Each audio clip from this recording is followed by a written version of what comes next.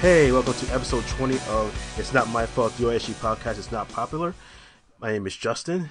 As usual, my name is still Helen. Guess what? Chicken butts. No, seriously, guess what? Justin, you read some manga. Well, I did finish a manga, but that's not it. Guess, you know what? Forget the guessing. I'm actually watching Shirobako. Justin, we know you're watching Shirobako. Okay, but did you know I'm halfway through Shirobako? That is what the script says, yes. Sorry, guys, we use a script because we can't remember everything, by ourselves. Look at us admitting just the status of podcasting we are. But anyways, I've been watching Shirobako. I finished Ghost and the Lady. I've been a little bit behind on the winter stuff, unfortunately. You'll be proud of me. I went to a comic book store today. For anyone in the DC area, it's called Phantom Comics, and they're really, really cool people. And I actually bought the first volume of The Ghost and the Lady while I was there.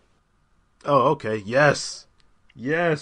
Since Please enjoy it. Kodansha has a free preview chapter of all of their manga on their website, so I checked out the one for The Ghost and the Lady, and I was like, I actually like this. It's weird, but I think I can groove to it. So I picked it up when I was at Phantom for a book signing today. The book signing was for a comic called Newsprints by Ruzu, who also does the webcomic Saint for Rent. And the people at this comic book store are just really nice. It's like, I want to support you guys, so let me just buy lots and lots of books. So two things. One, always see if you can find a free preview so you can actually check out the manga. You can go to the official site and find it. Then two, support your local comics. Yes. And Kodansha has these free previews up. Viz Manga usually does for their digital series. Crunchyroll does it for their series, which are all digital anyway. So that's three of the main publishers right there. So, and a lot of times, if the manga is available for Kindle, you can read a free preview. Just click send free preview to so and so's iPhone, and it'll let you read the free preview in the Amazon Cloud Reader if you have that add-on installed. You can do that. Comixology sometimes has previews. Who am I forgetting? There's lots of ways to get at least little previews these days, which is what the manga industry should be doing. Yeah, pretty much. Well, okay, since you want to go on and attack my script, let me attack yours. I guess you're catching up to that one show on Netflix. Voltron. It's the second season, right? Yeah, it's the second half. They basically did a split core thing.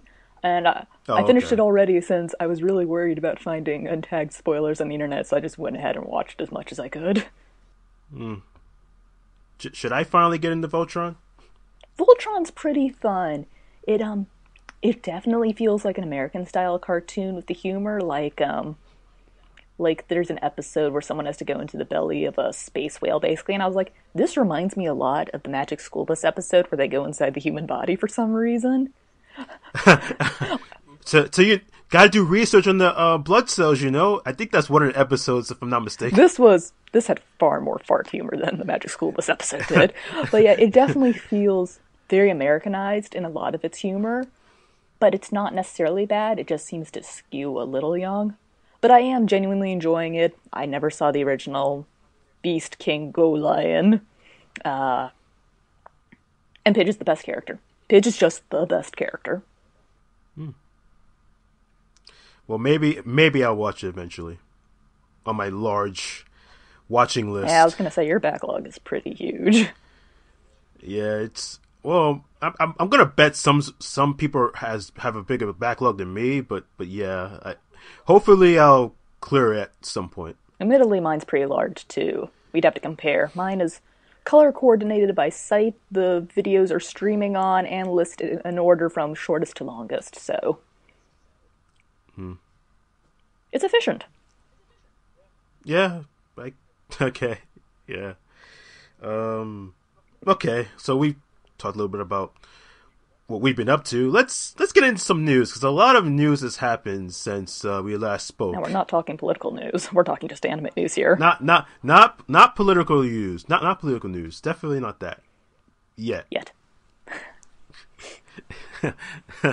So one thing that's made me happy, and probably some other people happy, is that Yamada-kun and the Seven Witches is going to be ending soon. And it's not that I hate the Yay! manga, it's just that we've hit a couple of points where the series probably should have ended already. I think the mangaka has admitted that she was originally planning to end the series at the end of its first really big arc, but it was popular, so it kept going. And it definitely shows a bit, so it's going to end, it looks like sometime in February, so Justin and I are hoping to do a podcast episode, which is going to be partially a spoiler cast on Yamada-kun, since there's a lot to There's talk a about lot in to that series. unpack. There is just a lot There to is talk a lot about. because I have to. There's a lot of characters to talk about, because I'll let you guys in on a secret. It's not so much Yamada and the Seven Witches, it's more like Yamada and the Seven Witches raised to another power, so... And then you have to factor in how many times they've like tried to switch everything or revert things back to how it used to be. So you start, oh, I'm starting to get pretty darn tired about, like, memory erasing yeah, clips yeah, at this yeah. point. I'm just like, how am I gonna get used to this? Like, okay, so the X got her memory erased, but then they still have their memory. What? Gotta put it all But together. then this was the grand plan all along, but then this was going against some other things we previously established, and just, what? I definitely feel like we've had a couple of ass pulls and a couple of things which feel like later ideas to the series that aren't quite congruent with some earlier events. So yeah, we have a lot we want to talk about, and just full unredacted spoilers. Yeah. Although this makes me think like, oh man, I have to try to remember most of this stuff because it's been like, because I think some stuff that might have been mentioned like way early in the series will probably pop up down the stretch if it hasn't already. Actually, So what you're saying is we're going to have a really detailed script for it's this going to be super episode. detailed We're going to have in some advance. notes on it. Whenever it ends, we will have a super detailed script so we don't actually mess anything up. There you go. Yeah, because that would be really sad if two self-professed fans like really messed up talking Yeah. about something they like. Yeah, that'd be very bad. But in all honesty, like I will be sad when it ends though, because it probably could have ended earlier. There was probably some moments where it's like, man, this feels kind of like really filtery and all this stuff. It doesn't matter plot wise or anything like that. But I enjoyed the dynamic between all the characters, so I'm just like, oh man, I'm gonna miss this thing. I'm gonna miss it. It is a genuinely fun series, and I do like how it's a bit of a raunchy comedy, but everyone's raunchy in it. Like, there's one scene where the characters are asked, like, okay, what's your favorite type of underwear? And because one of the main powers and witch powers in the series is body switching, every one of the characters has a preference for both female and male style underwear, and that just cracked me up, because just everyone is kind of crude, and that feels like being a teenager, honestly. The girls are just as crude as the guys, if not cruder. Right. Well, yeah, I kind of wouldn't know that because I went to all boys school, but it is what it is. Let me assure you, girls are pretty darn crude. So yeah, whenever that ends, we will definitely try to do a spoiler cast on that. So look forward to that. I'm not sure if most people were looking forward to hearing this, but in all honesty, based on like just from like talking to people over the years, this was probably something we should have seen coming. Crunchyroll has really grown over the past couple of years, and finally, like, I guess you could say that their growth, or I guess you could say they finally hit a little bit of reality when 17 of their engineering, or some part of their engineering staff got laid off by Elation, which is the people that It's their parent company. their parent right company, now. right.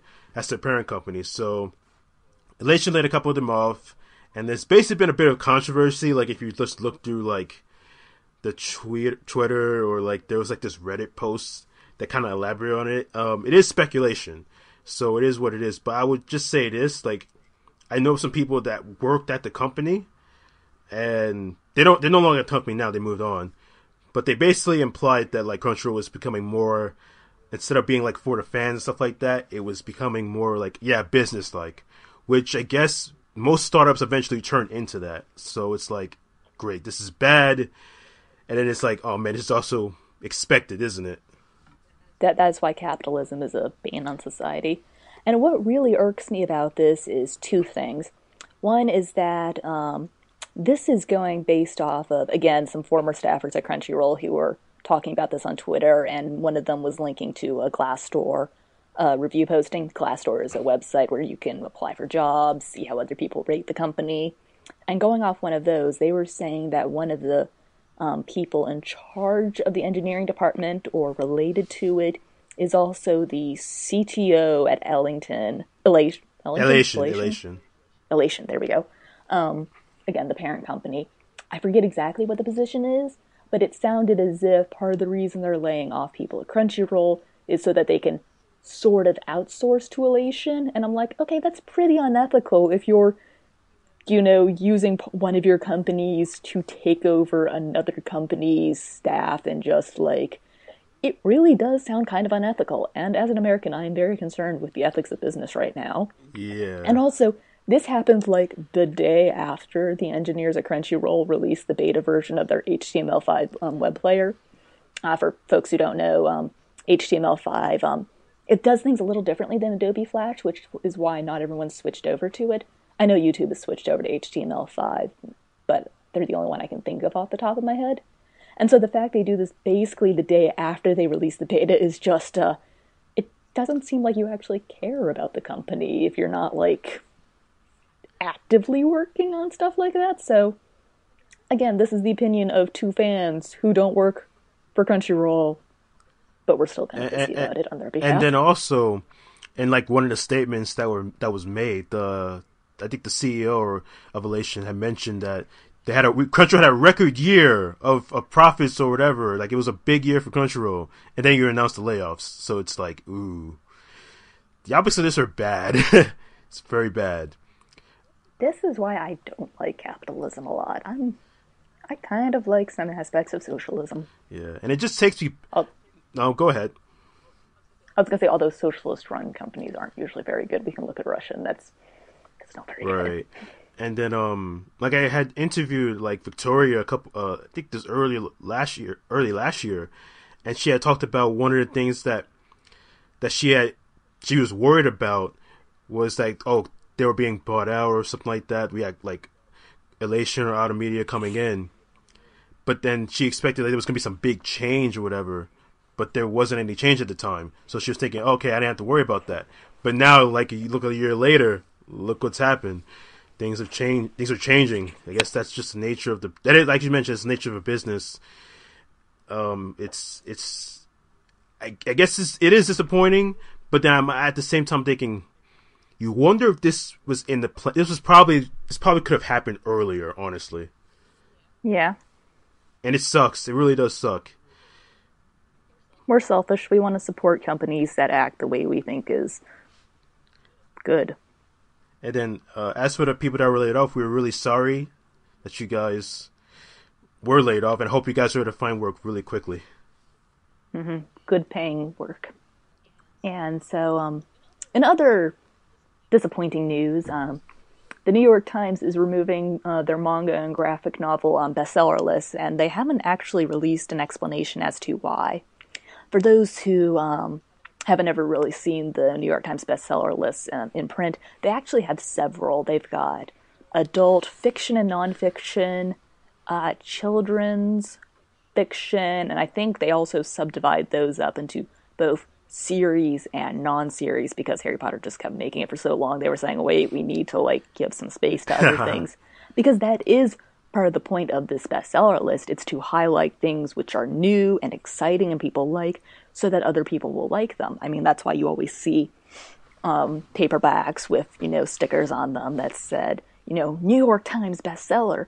And it has been really fascinating over the years to watch which manga series are doing well or not. I know we've had a couple articles on the site about how long it can be before shoujo makes a New York Times bestseller list and stuff like that. So I'm really disappointed they've taken this away, and they haven't given any explanation to it, and it's not like it was hurting them or anything. It sounds like it was costing them time and therefore money to compile, but just, again, it's a decision which doesn't seem to make much sense to us who aren't part of the staff. So, okay, when I was reading up on this, because I honestly, I have not been like, I used to pay attention to bestseller lists, and I know like some companies they like to mention that for some of their works. But I haven't been actually paying much attention to the bestseller list in a while. When I was looking for information on it, I was looking in A&M forums, and somebody suggested that, you know what? I think the New York Times got tired of Monster Musume being on their list, so they say, you know what? Let's just get it. Let's get rid of it. We don't need it anymore. We don't need to advertise this anymore. There you go. So it's official. We can blame Monster Musume for the New York Times removing the bestseller list. That's what I'm gonna go with. No, Monster Girls, you were supposed to be our savior. You were supposed to be the moneymaker for everything. Exactly. No. But okay, in all seriousness, I did try to talk to some people about this, and so far I've gotten a couple perspectives on it.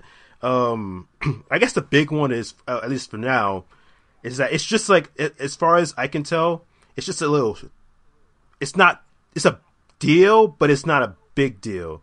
As in, there's still like Bookscan, and there's probably other sources where you can find out where, like, what is actually selling for manga. But like, but correct me if I'm wrong. Those are ones where you need like a paid subscription. I'm not sure, but as I was told, that you're gonna have to do more searching. It's not gonna be as easy to find it out. As in, like, if you just go to the New York Times, you'll see what's selling in manga. It's not gonna be that easy.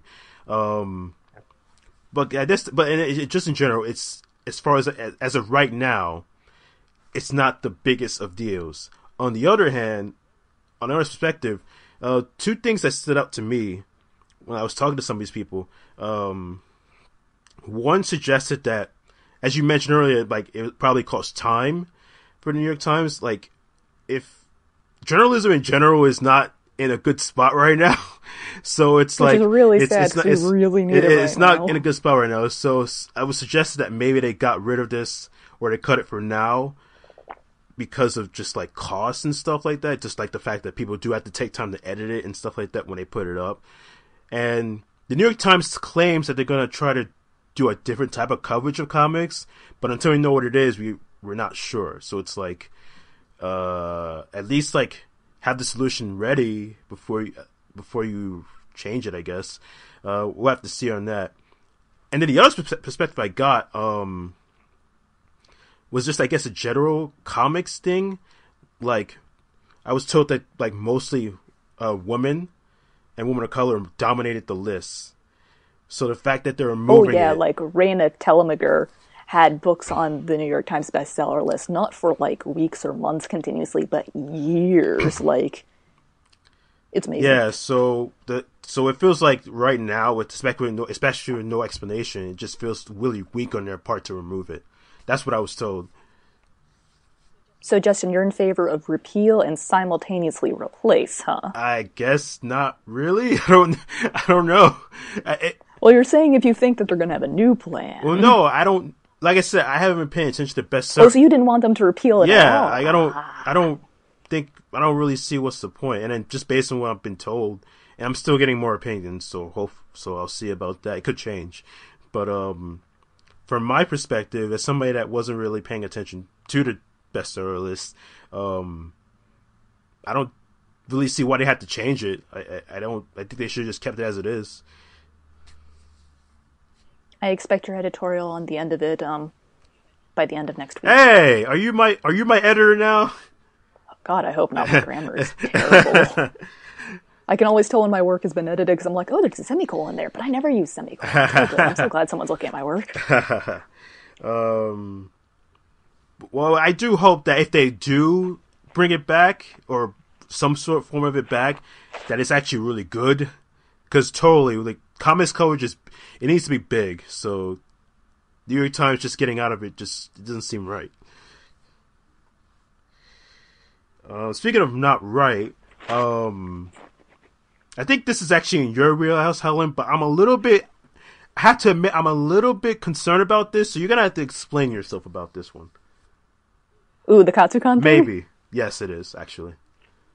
Okay, so, well, we said we were going to talk about politics. Yeah, right? We did. When a new president comes in, they bring in an entirely new staff, and the current U.S. press secretary, therefore, is Trump's hire, I think, Sean Spicer, yep. who Well, frankly, he's not doing a very good job. And so, of course, people went looking through his Twitter feed, trying to see what he said over the years. Apparently, he's had a feud with Dipping Dots ice cream for like 5 years, which is just crazy. But one thing other people found was this picture of him and someone else posing with a Gundam cosplayer at Katsucon back in 2013 and saying stuff like, "It's a great Katsucon!" Best anime convention. WTF? Best anime convention, yeah. It's just so weird. So all of us are just like, do we need to be worried that this guy's going to show up at Katsucon again?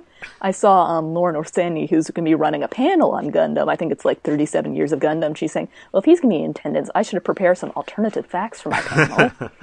If I see him, I'm going to ask him, what his plan is to save anime, or as we say in America, make anime great again. Oh my god. So this is just, this is weird. Like, it's one thing where you find out, oh, so-and-so's child likes anime. That's like, oh, okay, makes sense. But when it's like, I like Gundam, and we're like, oh,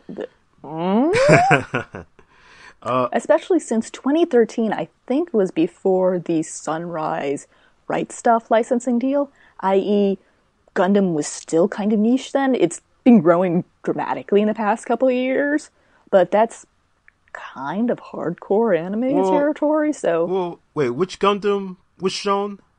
Or it doesn't matter?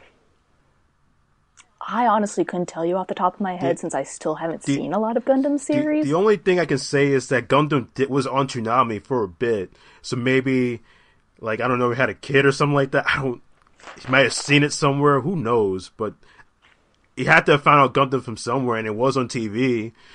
I'm looking at the picture now. It kind of looks like the very first Gundam from the first Gundam series, Gundam 0079. Okay, never mind then. I don't know then. Alright.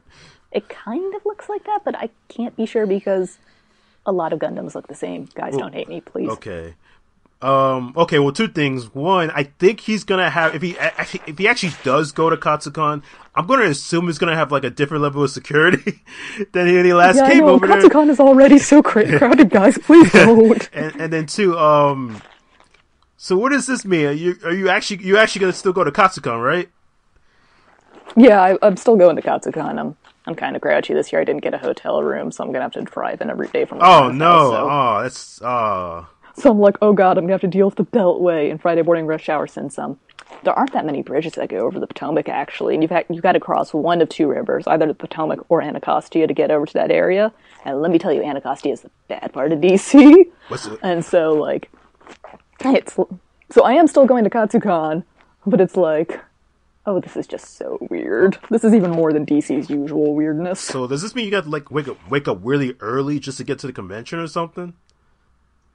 Not super early. The exciting thing is going to be that my panel on Toei was accepted for Katsucon, and the preliminary time they gave me was like 10:30 in the morning. So it's like, okay, so I'm gonna have to get up early, bust my butt over, pick up my badge, and then run my panel immediately. Jeez. I'm like, so I'm gonna drive over and cosplay, but not in my contacts or wig. So I might be giving this panel in like half cosplay, depending on how much time I have. I don't think you want to do a half cosplay. No, I mean like clothes on, just no makeup, no wig, glasses. Okay. No, I will be fully clothed because it is February and it is really cold around here in February. It's been weirdly not cold in New York for some reason. Yeah, it hasn't been hot here either. Like, I think basically the coldest weather we've had down here was during MagFest weekend, so poor people there, but yeah. Like this year is just weird already, guys. It's only the 28th. How could it be so weird? I know. I don't know. Anyways, well, while you figure that Katsucon stuff out, I will be playing Fire Emblem. But you're gonna be playing Fire Emblem in early February, and this isn't until late February. I'm sorry? Katsucon's the weekend of the 17th, and you have listed that you're going to be playing Fire Emblem Heroes right when it comes out, which is early February, right? Right, okay. So you could totally tell I had no idea when Katsucon was actually going to happen, so there you go. But yes, I'm still, as a resident Fire Emblem fan, as in I've played all the games that have been released in the West, I have no idea how to feel about this being on a mobile, smart or smartphone, I should say. Oh, that's weird. because Nintendo's been like, oh yeah, we're gonna put stuff on mobile. So first they did Pokemon Go, which literally took over the world for like a month. Well, that wasn't Nintendo. That was maybe two. Panic. Still, they have like the rights to it or whatever. Okay, fine. Licensing rights, yeah, but I don't think Nintendo was very much involved in the making of it. Okay, fine. And then they came out with Super Mario Run, which I don't know if it did that well, but and especially with the paywall, you have to pay $10 to get basically all the stuff. So I don't know about if that did that well, but now they come out with Fire Emblem. I think this is more Dena is working on this as opposed to Nintendo. Like, I'm pretty sure they got some input, and then based on like the trailers and stuff, they definitely had like the artists, like a bunch of artists working on stuff. So they're definitely involved. But yeah, it's still gonna be really weird to play this on a mobile system. Like, for starters, the maps are gonna be smaller. It's definitely like most Fire Emblem games are not that complex with story, except a couple. So this is definitely gonna be, this one's gonna be super simple. But I guess obviously the big thing is that you're gonna have to like, it's free, but it's like the gacha games like that you see in Japan. So some stuff you're gonna have to hope you get lucky on a roll, or you have to pay a lot of money to get some stuff. So it's like, okay, I'm definitely gonna be just trying to play it for free for now, or at least see if it can like entertain me. I'm worried if it's gonna actually be entertaining. It looks good, but I don't know if it's gonna entertain me that much. Yeah, the only Fire Emblem game I've ever played was either Radiant Path or Radiant Dawn, whichever the first one was. Did you just say Radiant Path? Probably Radiant Path. Do you know that's not a real name? That it's Radiant Dawn. I don't know what I played then. It's Radiant Dawn. Okay, oops, that one.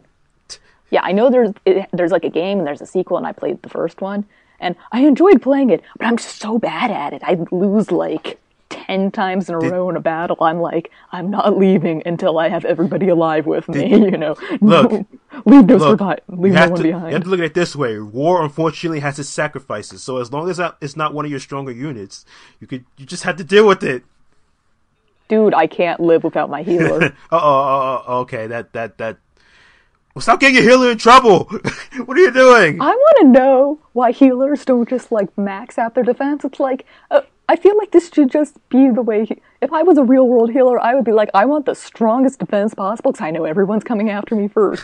And even if I stick them behind like some of my main fighters, like the enemies will just like move around them and get them. And it's like, because you can't keep the healer too far back, so you need them to actually heal people. Especially if you don't want to spend an entire turn, you know, moving someone over there and not being able to move them back. It's just you're not being strategic. You got to make sure you know where your enemies are at. You got to make sure you have the right move spaces. I try. Look, maybe you know what? At some point, I'll just send you Fire Emblem advice. I'll just give you a little bit of Fire Emblem advice. You'll get the game, and then you'll be like, "Wow, this is actually kind of easy." But on another note. Were you playing on like the higher difficulty levels or? No, I was playing on easy since I knew I was going to have trouble. So let me see. I think there was a mistake. And was it Path of Radiance? Oh, you played Path of Radiance, right? The first game, not the sequel. The first game, yeah. Okay, I think there was an issue where. Actually, no, that's not true. I take that back. I've heard jokes about Nintendo Hard before. No, I was saying like. One of the games in the series was a little bit of a mistake. They had like the hard, like the normal version of the game was actually the hard mode in Japan. So it's like, wait, this is a mistake. So I think you're playing. Your easy should be fine. So I think it was in Radiant Dawn where they had the normal. Actually, that was the hard one, and the hard one is like the Maniac or whatever. Oh my god. Yeah. But yeah, that's okay. We're enough about that Fire Emblem. Back to this current Fire Emblem. Folks, look forward to the upcoming Twitch stream of Helen tries to play Fire Emblem while Justin advises. Yes, I will totally give you advice and tell you don't make this move. No, I told you not to make that move. What are you doing? I thought you meant the other move. Anyway, so in actual good news, other than the fact that Justin will be happy. About to say this is not good news. Seven Seas is No, that one is good news. Seven Seas is going to be teaming up with the J Novel Club, which I know we've talked about on a couple of podcasts. They're a newish group which has licensed some light novels from Japan, and Seven Seas is going to be publishing physical versions of a couple volumes. I think just Grimgar and Occultic 9 soon, which makes sense. Those are their most high-profile titles since they both got anime in this past year. I can't believe it wasn't the sister really one. Cool. I can't believe it wasn't the sister one. You mean you can't believe that the little sister who can actually read kanji, wasn't their choice? I don't know why it wasn't a choice. I mean, it seems like the nice Seven Seas title that they could totally put in print. Maybe in the future then. But it's really interesting since a lot of times when a manga is licensed digitally, it won't get picked up for print distribution. So I'd wondered if that same stigma might apply to light novels. But it looks like Seven Seas is perfectly willing to do this, so that's great. I mean, I like having a digital option, but I also like having a print option since I've been a manga fan long enough to know the digital doesn't always last. Never forget J-manga. Yeah, never forget. Never forget. It makes me think back to, like, how all these licenses are at. Like I'm thinking, like, I think only a few are licensed for, like, different companies, like manga and light novel. Like Grimgar, the manga, so if Yen Press. Now Seven Seas is going to release the Grimgar light novel. Now I'm thinking, okay, what else is there? Because I'm thinking No Game No Life. That has a different licensing thing where I think Yen has the light novel. And then there's the manga for No Game No Life. But that's released by Seven Seas. And that's like in some sort of weird hell in Japan right now because I think there's some sort of weird manga thing is happening there. So it's only one volume out right now. So yeah, it's interesting. That's for sure. I would just say that. To me, at least. Licensing is complicated, guys. Speaking of licensing, TubiTV, which is an anime streaming, kind of I would still say kind of newish. Anime streaming site. They just picked up the rights to stream Alien 9, which I feel like I don't actually know much about it, but I know some people that have talked about it. Yeah, I've seen people talk about it over the years too. I usually see people talk about it in the same sentence where they talk about Shadow Star Naru, I think, and people talk about that in the same sense that they talk about Bokurano. So I think it's another one. Children are horribly used by alien forces to do things. Yeah, so. I was trying to look at a little description of it, and it looks like it's pretty violent, but it has like these Moe-like styled characters. So yeah, I think yeah, it seems like it's definitely going for that kind of visual difference, I suppose you'd put it. Yeah. But yeah, that got picked up officially. That's good, I guess. Has it been licensed here before? I couldn't remember. Central Park Media licensed it, I believe. That was a long time ago, though. Okay, so a while ago. That was a long time ago, though. And then, Justin, you must have added this one, because I don't care about Sekirei and that it's going to stop streaming on FUNimation. Hey! Well, actually, I actually don't care about it either, but I guess it's only, two things. One, it is still another title that's getting taken off of streaming, because they're not renewing the license. We've covered that before, so I feel like, oh yeah, we should totally mention it now. And then two, I heard for some reason Sekirei, I mean, it's still fan servicey as heck, but some people actually kind of respect it. Like, it actually is a little bit better than the typical styled harem, as far as I've heard. Like, I've heard somebody say, like, it shouldn't actually be as good as it is. Well, given I am not the target audience for female harems, I will take your word for it. And so this is your "it's not my fault, it's leaving" announcement that Sekirei will be not streaming anymore on February 9th. So go watch your fighting with boob shows now. Yeah, you got to watch it now. Don't wait till February 8th because they're removing both season 1 and season 2. So you're not going to watch it in 24 hours. Sorry, guys. Actually, yeah, that's. Well, how long is it? Are they 13 episodes? I'm going to assume it's like a 26, maybe. But I still wouldn't want to watch a harem show. So that would be like 26 hours or so. So yeah, you can't do that in a day. I'm like, no. For starters, I wouldn't do it. I wouldn't want that to do that health wise, honestly. Just thinking of seeing all that fan service for most of the day can't be healthy for you. Okay, maybe this might interest you since Sekirei didn't interest you. Kodansha licensed To Your Eternity. Well, you see, I didn't really like a silent voice when I Oh tried it, no! but the preview images for To Your Eternity, that's the one in the polar setting, right? I think so. Yeah, it should be. Yeah. Yeah, those preview images looked cool, so I'm definitely kind of interested in it, but I just didn't like a silent voice when I tried it out, You're so... like one of the 10 people I know that don't like silent voice. Yeah, I know it's a bit of a minority, but just... But yeah, that Crunchyroll licensed it. It's out. It should be out digitally. Actually, it should already be out digitally. At least the first volume, I think. Yeah, I think they're putting out like the first 10 chapters or so, sometime in late January. It sounds like it's still a pretty new series. Helen, so I think that speaks to how well a silent voice has done for them. Helen, what? It's late January. What? It's late January. Yeah, I know. But as I was saying, I feel like this speaks to how well a silent voice did for them if they're picking up another series by the same mangaka this early in its run. That's true. That is true. And then, I don't live in New York, but Justin lives in New York, so I'm assuming you go to New York International Child's Film Festival if you can, right? Yes. So you're going to be trying to see Hirunehime, I'm guessing? If there's still tickets. I saw this late, unfortunately.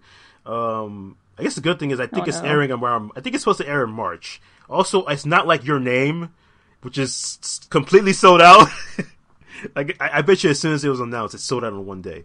So I think there's still tickets available for it. But this is directed by Kenji Kamiyama, who you probably know as the guy who directed the Ghost in the Shell anime.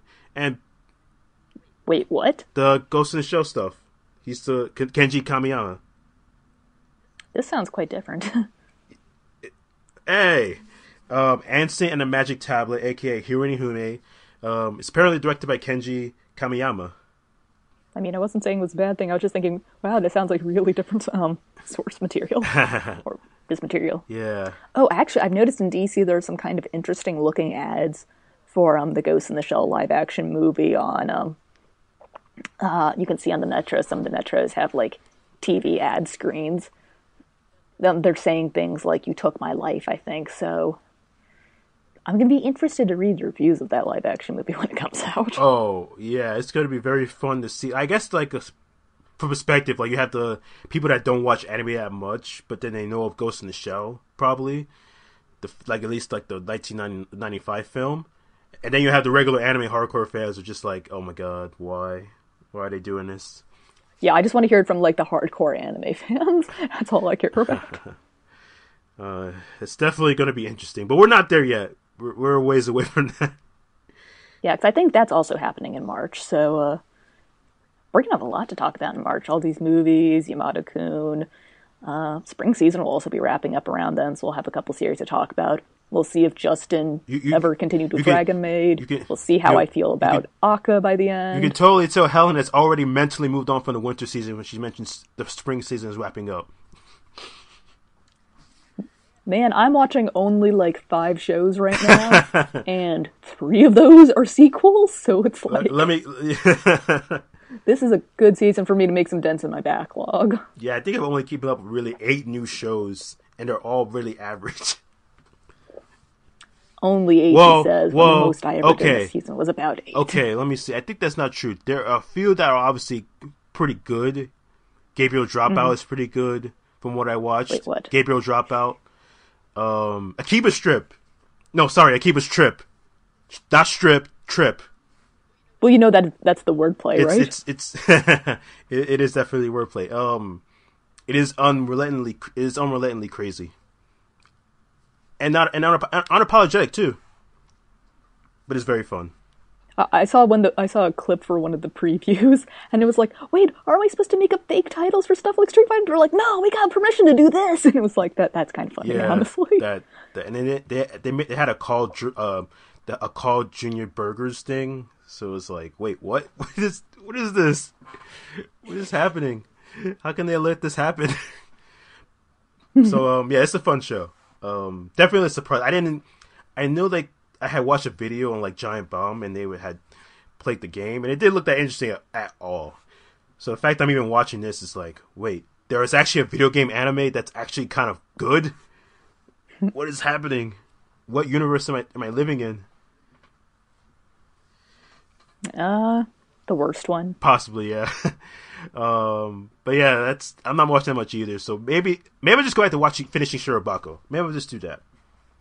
Yeah, I still need to finish up Ushio and Dora. I'm really close, but I'm gonna be doing that. And I'm looking forward to Pretty Cure since new season of Pretty Cure hasn't started yet. Since they're weird, they always start the new season in February instead. And this year is basically Tokyo Mew Mew Pretty Cure, since they've got 5 characters and they're both animal and food themed. You just look at them and you go, wait a minute, I've seen this before in my youth. I have vague memories of a bad manga in high school. Tokyo Mew Mew really was not that good, from what I read. I just remember the 4Kids version. Fight me. I just remember the 4Kids. Fight me, listeners. I just remember the 4Kids version. That's all I know. It's literally the only thing I know. Yeah, I didn't see that. I just read the manga. And yes, I will fight anyone. Meet me in the back parking lot at Denny's. We will have a throwdown. Look, we can't be just threatening just people like that. We just can't do it. I'm sorry. This isn't a threat, Justin. This is a promise. Oh, boy. And with that, I think we should probably end this podcast. Where can we find you? Well, actually, no. You want to start fights. You should be introducing yourself. Okay, so if you want to start a fight with me on Twitter, let's go. You can find me at Wandering Dreamer. And you can find me on Twitter at Kami_Nomi. Please, if you listen... Who does not want to start fights with you? So yeah, just start them with me. I don't even use Twitter that much. Or if I do, I'm usually advertising the site, or I just find something really interesting. Or I'm whining about an anime, like Handshakers.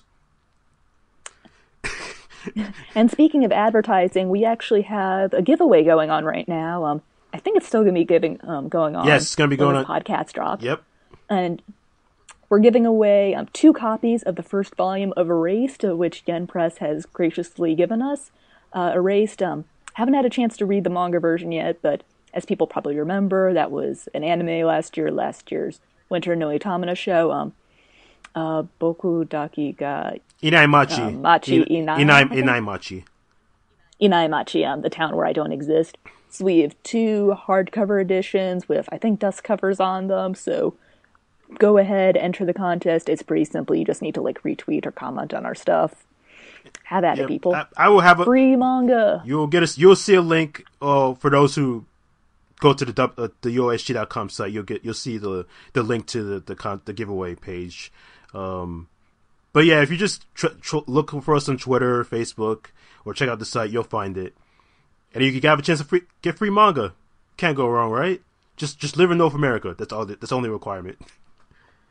And Justin, I expect you to finish reading the review copy soon, so I can get my hands on the review copy. Oh yeah.